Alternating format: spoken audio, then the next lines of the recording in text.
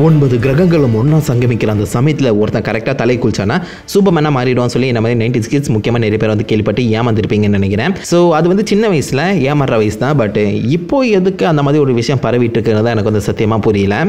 நிஜமாலே 9 கிரகங்களும் ஒன்றா சங்கமிக்குமா, ஐ மீன் ஒரே நேர்கோட்டில் வருமா, அதை தான் இன்றைக்கி நம்ம பார்க்க போகிறோம். திஸ் இஸ் சன்சைன் கிரகங்களின் அமைப்பு. இந்த மாதிரி 9 கிரகங்களும் ஒரே நேர்கோட்டில் வருமா நீங்கள் வந்து கேட்டிங்கன்னா சிம்பிளாக ஈஸியாக ஒரே ஆன்சர் தான் இருக்குது. நோ, கண்டிப்பாக இந்த மாதிரி பார்த்தீங்கன்னா 9 கிரகங்களும் ஒரே நேர்கோட்டில் வராது. அது மட்டும் இல்லாமல் 9 கிரகங்களே இப்போதைக்கு இல்லைன்னு தான் சொல்ல முடியும். இப்போதைக்கு வெறும் 8 கிரகங்கள் கண்டிப்பாக எல்லாருக்குமே தெரிஞ்சிருக்கும்னு நினைக்கிறேன். Mercury, Venus, earth, Mars, Jupiter, Saturn, Uranus and Neptune 8 கிரகங்கள். ப்ளூட்டோவையும் சேர்த்துக்கிட்டிங்கன்னா 9 கிரகங்கள் வரும். பட் இருந்தாலும் ப்ளூட்டோ பார்த்தீங்கன்னா இப்போதைக்கு கிரகம், அதாவது பிளானட் சொல்லி வந்து கன்ஃபார்ம் செய்யப்படலை. பட் என்னை பொறுத்த வரைக்கும் பார்த்தீங்கன்னா ப்ளூட்டோவும் நம்ம சூரிய குடும்பத்திலே தான் இருக்கு. ஐ மீன் சின்ன வயசுல ப்ளூட்டோ 9வது கிரகம் சொல்லி வந்து படிச்சுட்டு அதுக்கப்புறம் அப்படியே மறக்கிறது கொஞ்சம் கஷ்டமான விஷயம். எனக்கு ரொம்ப பிடிச்ச பிளானட் வேற, செம கியூட்டான பிளானட், அதனால அதே நம்ம வந்து சேர்த்துப்போம். அப்புறம் எப்படி நவகிரகங்கள்ல மொத்தம் 9 கிரகம் இருக்கு நீங்க வந்து கேட்டீங்கன்னா அவங்க நம்ம சூரியனையும் சந்திரனையும் சேர்த்திருப்பாங்க. எல்லாருக்குமே தெரியும் சூரியன் வந்து ஒரு நட்சத்திரம், அதே மாதிரி சந்திரன் வந்து ஒரு நிலவு. ஸோ கிரகங்கள் பார்க்கும்போது இப்போதைக்கு 8 கிரகம் தான் இருக்கு. சரி, ப்ளூட்டோவையும் சேர்த்து 9 வச்சு இப்போதைக்கு இந்த கேள்விக்கு ஆன்சரை சொல்ல போனோம்னா கண்டிப்பா 9 கிரகங்களும் ஒரே நேர்கோட்டில் வராது. இதுக்கான ஃபேக்ட்ஸை வந்து நான் சொல்கிறேன், அதை கேட்டுட்டு அப்புறம் நீங்களே முடிவு எடுத்துக்கோங்க வருமா வராதானே. ஸோ முதல்ல நம்ம சூரியனை சுற்றி வர அந்த 9 கிரகங்களோட சுற்றுப்பாதையோட டைமை நீங்கள் எடுத்துக்கிட்டீங்கன்னா கிட்ட இருக்க நம்ம மெர்க்குரி புதன் கிரகம் வந்து வெறும் 88 நாட்களில் வந்து பார்த்தீங்கன்னா சூரியன் சுற்றி வளம் வந்துடும். அதே நம்ம ப்ளூட்டோ, அதாவது ரொம்பவே டிஸ்டன்டான பிளானட் எடுத்துக்கிட்டிங்கன்னா கிட்டத்தட்ட 248 வருஷங்கள் பார்த்தீங்கன்னா எடுத்துக்குவோம் இந்த மாதிரி சூரியனை சுற்றி வர. ஸோ அது எப்போ எங்கிட்ட வந்து சுற்றிட்டு இருக்குன்னு யாருக்குமே தெரியாது. பட் நம்ம நெப்டியூன், அதாவது கணக்கில் சேர்க்கப்படுற அந்த 8வது பிளானட்டோட கடைசியாக இருக்க நெப்டியூன் எடுத்துக்கிட்டீங்கன்னா அதுவே கிட்டத்தட்ட 165 வருஷங்கள் எடுத்துக்குவான் சூரியனை சுற்றி வளம் வர. ஸோ இந்த மாதிரி சுற்றி வரும்போது ஏதாவது ஒரு இடத்துல மீட் பண்ணுமே நீங்கள் வந்து கேட்பீங்க. பட் அதுதான் கிடையாது, இது எதுவுமே ஒரே நேர்கோட்டில் இல்லை. ஸோ ஒவ்வொரு கிரகத்துக்கும் தனித்தனி சுற்றுப்பாதை இருக்கு. அண்ட் ஒவ்வொரு சுற்றுப்பாதையும் பார்த்தீங்கன்னா நம்ம சூரியன்லேருந்து ஒரு டிகிரி வந்து பார்த்தீங்கன்னா சாஞ்சு இருக்குன்னு சொல்ல முடியும். ஸோ சிம்பிளாக நம்மளோட பூமியும் நிலவையும் வந்து ஒரு எக்ஸாம்பிளாக எடுத்துப்போம். ஸோ பூமியும் நிலவும் ஒரே நேர்கோட்டில் ஒரே பிளேனில் வந்து பார்த்தீங்கன்னா இந்த மாதிரி சுற்றி வரதில்லை. அதுக்குன்னு 5 டிகிரி சாய்கோணம் இருக்கு, டில்ட் அப்படின்னு சொல்லுவாங்க. ஸோ இந்த சாய்கோணம் சுற்றுப்பாதையில் தான் வந்து பார்த்தீங்கன்னா நம்ம நிலவு வந்து பூமியை சுற்றி வருது. பட் இருந்தாலும் 2 இடங்கள்ல, முக்கியமாக இந்த 2 பாயிண்ட் வந்து நோட்ஸ் அப்படின்னு சொல்லுவாங்க.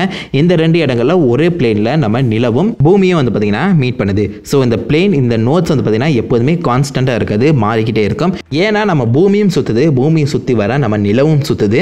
அண்ட் அது ஆஃப்கோர்ஸ் அந்த சுற்றுப்பாதை மாறிட்டே இருக்கு. அந்த சமயத்தினால இந்த நோட்ஸ் வந்து பார்த்தீங்கன்னா மாறிட்டே இருக்கும். இதை தொடர்ந்து இந்த நோட்ஸில் கரெக்டாக நம்ம நிலவும் பூமியும் வர அந்த சமயத்தில் சூரியனும் இருந்துச்சுன்னா அதுதான் பார்த்தீங்கன்னா சூரிய கிரகணமாக வந்து மாறுது. ஸோ இதனால தான் பார்த்தீங்கன்னா சூரிய கிரகணம் ரொம்பவே ரேர், அதுவும் முழு சூரிய கிரகணம் ரொம்ப ரொம்ப ரேர் பார்க்குறதுக்கு. அப்படி ஒரே பிளேனில் ஒரே நேர்கோட்டில் இந்த மாதிரி சுற்றிட்டு இருந்துச்சுன்னா நம்ம மாதத்துக்கு ஒரு தடவை இந்த மாதிரி முழு சூரிய கிரகணத்தை பார்த்தீங்கன்னா பார்த்துட்டு போயிடலாம். பூமிக்கும் நிலவுக்குமே இந்த அளவுக்கு வித்தியாசம் இருக்குது. அந்த சமயத்தில் நீங்கள் அந்த கிரகத்தை, சூரிய குடும்பத்தில் இருக்க அந்த 9 கிரகத்தை நோட் பண்ணி பாருங்க. கண்டிப்பாக இந்த மாதிரி பார்த்தீங்கன்னா ஒரே நேர்கோட்டில் கிரகம் வராது. சப்போஸ் அப்படி ஒரே நேர்கோட்டில் வந்திருந்தாலும் ஒவ்வொரு கிரகமும் பார்த்தீங்கன்னா வேற வேற இடத்துல தான் இருக்கும். ஏன்னா அகைன் அதோட சுற்றுப்பாதை வந்து பார்த்தீங்கன்னா இந்த மாதிரி டில்ட் ஆகியிருக்கு. சரி, அப்போ அந்த நோட்ஸ்ன்னு சொன்னியே அந்த இடத்துல போய் மீட் பண்ணாதான் நீங்கள் கேட்டிங்கன்னா அதுவும் என்ன ஒரு மிகப்பெரிய மிஸ்டேக். அதாவது ஒவ்வொரு பிளானட்டுக்கும் ஒவ்வொரு கிரகத்துக்கும் பார்த்தீங்கன்னா டிஃப்ரெண்ட் டைப் ஆஃப் நோட்ஸ் இருக்கும். அந்த நோட்ஸ் பார்த்தீங்கன்னா மாறிக்கிட்டே இருக்கும். ஸோ இந்த அளவுக்கு ரொம்பவே காம்ப்ளெக்ஸான ஒரு விஷயம், ரொம்பவே ரேண்டம்னஸான ஒரு விஷயம் தான் வந்து பார்த்தீங்கன்னா நம்ம சூரிய குடும்பத்தில் வந்து நடந்துகிட்ருக்கு. ஸோ இந்த மாதிரி 9 கிரகங்களும் ஒரே நேர்கோட்டில் வரதுக்கான வாய்ப்புகளே இல்லை. இந்த மாதிரி 8 கிரகங்களையும் நீங்கள் வானத்தில் பார்க்குறதுங்கிற ஒரு விஷயமே பார்த்தீங்கன்னா ரொம்பவே ரேரான ஒரு விஷயம் அப்படின்னு சொல்லுவாங்க. இதுக்கு முன்னாடி கிட்டத்தட்ட 1000 வருஷங்களுக்கு முன்னாடி 950 AD அப்போ வந்து பார்த்தீங்கன்னா இந்த மாதிரி 8 கிரகங்கள், அதாவது இன்க்ளூடிங் ப்ளூட்டோ, இது 8மே வந்து பார்த்தீங்கன்னா வானத்தில் தெரிஞ்சிருக்கு. அதுவும் ஒரு சில இடங்களில் பூமியிலேருந்து பார்க்கும்போது தான் பார்த்தீங்கன்னா தெரிஞ்சிருக்கு. ஸோ பூமியிலேருந்து பார்க்கும்போது நம்மளோட வானத்தில் இந்த 8 கிரகங்களும் தெரிஞ்சிருக்கு. பட் அதுவே நீங்கள் விண்வெளியிலேருந்து பார்க்கும்போது ஒவ்வொரு கிரகங்களும் பார்த்தீங்கன்னா ஒவ்வொரு இடத்துல தான் இருந்திருக்கும். ஸோ இதே மாதிரி ஒரு நிகழ்வு திருப்பி நடக்கிறதுக்கு கிட்டத்தட்ட வந்து பார்த்தீங்கன்னா 400 வருஷங்கள் ஆகும் அப்படின்னு சொல்கிறாங்க. அதாவது 2492 வருஷம் மே மாதத்தில் இதே மாதிரி ஒரு நிகழ்வு பார்த்தீங்கன்னா திருப்பியும் நடக்குமா. அவ்வளோ தூரம் நம்ம உயிரோட இருக்க போகிறது இல்லை. ஸோ நம்மளோட விண்வெளி, நம்மளோட வானத்தில் 8 கிரகங்கள் தெரிகிறது பார்த்தீங்கன்னா ரொம்பவே ஒரு ரேரான விஷயம், அரிதான விஷயம். அதை தொடர்ந்து 2002 ஏப்ரல் மாதம் வந்து பார்த்தீங்கன்னா 5 கிரகங்கள் வந்து தெரிஞ்சிருக்கு. அதாவது நம்ம mercury, Venus, Mars, Jupiter and Saturn இந்த 5 கிரகங்களும் பார்த்தீங்கன்னா ஒரே நேர்கோட்டில் இல்லாமல் வெவ்வேறு இடங்களில் வந்து தெரிஞ்சிருக்கு. ஆல்சோ அந்த டைமில் பிறை நிலவும் வந்தது வந்து பார்த்தீங்கன்னா ரொம்பவே ஒரு அழகான சைட்டுன்னு சொல்லி நிறைய பேர் பார்த்தவங்க பார்த்தீங்கன்னா மென்ஷன் செஞ்சுருக்காங்க. அஃப்கோர்ஸ் நான் பார்க்கல. பட் இதே மாதிரி ஒரு நிகழ்வு வந்து பார்த்தீங்கன்னா இன்னும் 30 வருஷங்கள், அதாவது 2050 தோன்றும் அப்படின்னு சொல்கிறாங்க. ஸோ கண்டிப்பாக எல்லாருமே இதை நோட் பண்ணி வச்சுக்கோங்க. 2050 5 பிளானட்ஸ், 5 கிரகங்கள் வந்து பார்த்தீங்கன்னா ஒன்றா, அதாவது ஒரே நேர்கோட்டில் இல்லாமல் டிஃப்ரெண்ட்டான இடத்துல வானத்தில் தோன்றும். பட் ரொம்பவே காமனாக இந்த மாதிரி 2 கிரகங்கள் 3 கிரகங்கள் பார்த்தீங்கன்னா அலைன் ஆகி ஒரே நேர்கோட்டில் நம்ம பூமியிலேருந்து பார்க்கும்போது கிளியராக தெரியும். நம்ம பூமியிலேருந்து பார்க்கும்போது, அதுவே நீங்கள் விண்வெளியிலேருந்து பார்க்கும்போது பார்த்தீங்கன்னா அது வித்தியாசமான இடங்களில் தான் இருக்கும். அதுவும் ஒரே நேர்கோட்டில் இருக்காது. ஸோ இந்த மாதிரி நேர்கோட்டில் எந்த ஒரு கிரகங்களும் பார்த்தீங்கன்னா அமையறதுக்கான வாய்ப்புகளே கிடையாது. இது ஒரு பேசிக்கான ஒரு விஷயம். நிறைய பேர் பார்த்தீங்கன்னா இந்த விஷயம் கூட தெரியாமல் எல்லாத்தையும் வந்து ஈஸியாக ஃபார்வர்ட் பண்ணிடுறாங்க. அகைன் இந்த மாதிரி விஷயங்களை நீங்கள் வந்து ஃபார்வர்ட் பண்ணுறதுக்கு முன்னாடி கொஞ்சம் யோசிச்சிங்கனாலே போதும், ஈஸியாக உங்களுக்கு வந்து இது நடக்குமா நடக்காதுன்னு சொல்லி வந்து புரிஞ்சுக்கலாம். இதுக்கப்புறம் நிறைய பேர் சொல்கிறது இந்த மாதிரி அலைன் ஆகிடுச்சுன்னா இந்த காஸ்மிக் ரேஸ்லாம் வந்து நம்ம பூமியை தாக்கும், அப்போ இந்த உயிர்களுக்கு ஏகப்பட்ட மாற்றங்கள் நடக்கும் அப்படின்னு சொல்லுவாங்க. இதுவும் பார்த்தீங்கன்னா நடக்கிறதுக்கான விஷயங்கள் கிடையாது. பிகாஸ் அப்படி தாக்கும்னா ஆல்ரெடி வந்து தாக்கி இருக்கும். ஏன்னா அந்த 9 கிரகங்களும் இந்த மாதிரி மாறி மாறி அந்த விண்வெளியில இருக்குதான். நிறைய டைம் வந்து பார்த்தீங்கன்னா நம்ம பூமியோட அந்த சுற்றுவட்ட பாதையும் நம்ம பூமி கூடவே வந்து பார்த்தீங்கன்னா நேராகவும் கடந்து போயிருக்கலாம். அப்படி இருந்தும் அந்த கிரகங்களுக்கு நம்ம பூமி மேலே அந்த அளவுக்கு இம்பாக்ட் கிடையாது. ஏன் நீங்கள் கேட்டிங்கன்னா ஹில் ஸ்பியர் நான் முன்னாடியே சொல்லியிருக்கேன்.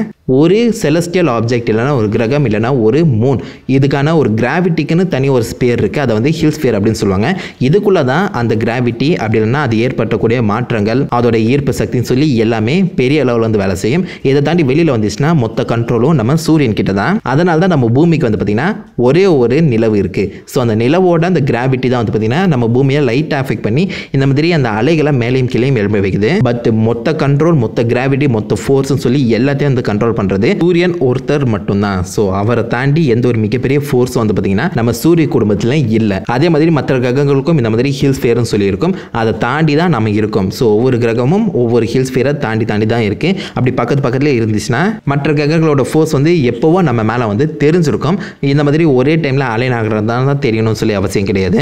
அதே மாதிரி இந்த ஒரே டைமில் அலைன் ஆயிடுச்சுன்னா எந்த ஒரு காஸ்மிக் ரேஸும் பார்த்தீங்கன்னா நம்மளை வந்து அஃபெக்ட் பண்ணாது. ஏன்னா அகைன் காஸ்மிக் ரேஸ்லாம் ஆல்ரெடி விண்வெளியில் இருக்க தான் செய்யுது. அதை அஃபெக்ட் பண்ணணும்னா ஆல்ரெடி நம்மளை வந்து அஃபெக்ட் பண்ணியிருக்கலாம். இந்த மாதிரி 9 பிளானட்ஸும் அலைன் ஆகட்டும், நம்ம வந்து அதுக்கப்புறம் அஃபெக்ட் பண்ணலாம் அப்படி சொல்லி பார்த்தீங்கன்னா வெயிட் பண்ணணும்னு சொல்லி அவசியமே கிடையாது. ஸோ சிம்பிளாக சொல்ல போனோம்னா இப்போ நம்ம மெயின்டைன் பண்ணுற சோஷியல் டிஸ்டன்சிங் மாதிரி கிரகங்களும் ரொம்பவே தூரத்துக்கான சோஷியல் டிஸ்டன்சிங்கை விண்வெளியில் பார்த்தீங்கன்னா மெயின்டைன் பண்ணிட்டு இருக்கு. ஸோ எந்த ஒரு கிரகமுமே எதையுமே அஃபெக்ட் பண்ணலை.